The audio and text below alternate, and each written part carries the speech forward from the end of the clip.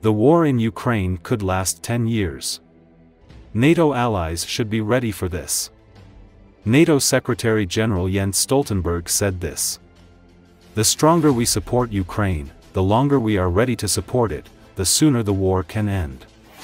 If we understand very clearly that we will be here for a long time, that we are determined to help Ukraine for a long time, then we will protect Ukraine as a sovereign, independent state. We will create conditions for the resolution of the conflict, Stoltenberg stressed. Stoltenberg called on Europe to increase funds for military aid to Ukraine. The paradox is that now President Putin believes that he can wait us out. So therefore, the war continues. When we communicate very clearly that we are here for long haul, that we have strong enduring support for Ukraine, then we have the conditions for a solution where Ukraine prevails as a sovereign independent state. He once again urged European NATO countries to increase military aid for Ukraine and their defense spending amid fears that US funding could dry up during a potential return of Donald Trump to White House. Stoltenberg also reminded about the recent decision of the alliance to coordinate support for Ukraine through a command unit in Germany starting from September.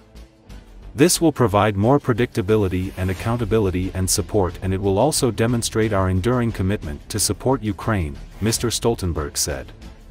It is not the first time Stoltenberg warns NATO of a possible decades-long confrontation with Moscow. If Russia wins in Ukraine, aggression could spread to other countries, he said earlier.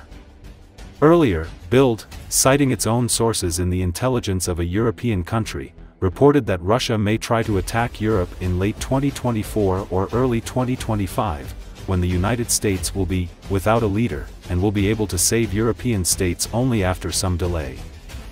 Western militaries, as well as civilians, need to be prepared for an all-out war with Russia that may significantly affect their lives, Britain's Sky News reported on January 19, citing Dutch Admiral Rob Bauer, chairman of the NATO Military Committee.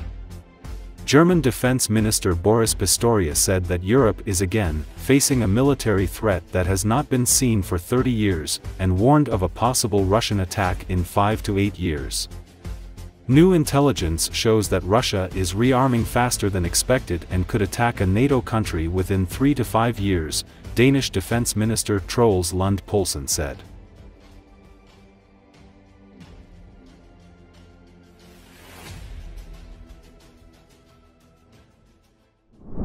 Russia again threatened NATO with war. Medvedev spoke about asymmetric strikes on the West.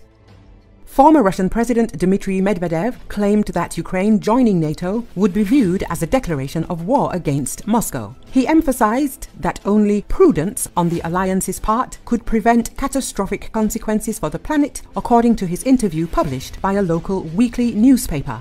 Medvedev, who is currently a deputy chairman of Russia's Security Council, told Argumenti I Fakti that Ukraine's membership would pose more than a direct threat to Moscow's security. From the very beginning, we have made it clear to NATO that Ukraine's accession is not just a direct threat to Russia's national interest. It is, in fact, a declaration of war, albeit with a delay.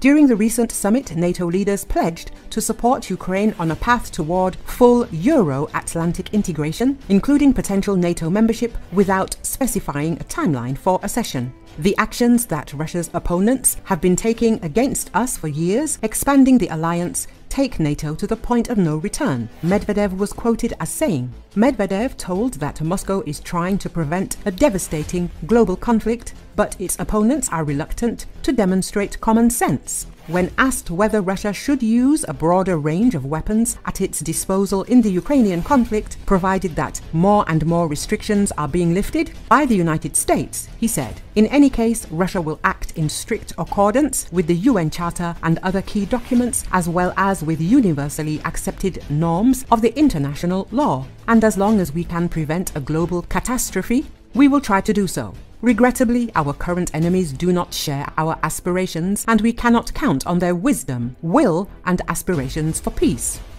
which means that everything is possible, he said. He went on to say that Russia has moral and legal grounds to give an adequate symmetric or asymmetric response to any direct threat to its security and sovereignty. Medvedev has made numerous controversial and inflammatory statements on social media platforms and has openly challenged Ukraine's right to exist as an independent nation, declaring that Ukraine is definitely Russia and calling it an integral part of Russia's strategic and historical borders. During his presidency from 2008 to 2012, Medvedev, once seen as a pro-Western modernizer, has transformed into a staunch hawk, cautioning the US and its allies that their support for Kiev could result in a nuclear apocalypse.